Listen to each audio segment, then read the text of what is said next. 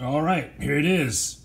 The Ortega Bueno Nacho cheese sauce. I've heard a lot about this. There's actually two cheese sauces with a similar label. One says Que Bueno and one says Chef Mate Que Bueno. This regular, just Que Bueno, is the Ortega version.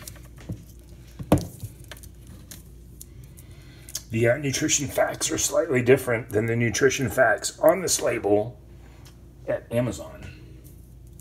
It's a Nestle product. Let's crack it open, see what we're looking at. All right, so I just cut it open. One thing I want to mention about this queso is that the first ingredient on the ingredients list.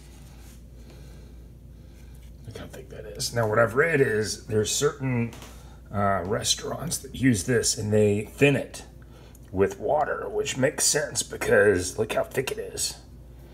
Let's take a bite. Oh, wow. Man, that smells good.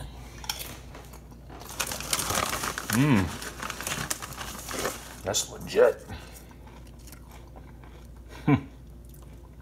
So put some of this cheese in a bowl with some water. And we're going to see how the water blends into it.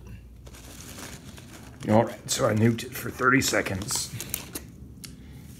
And I even added a little bit of cayenne pepper, powdered cayenne to it. And it is unbelievable. It's about 15% water.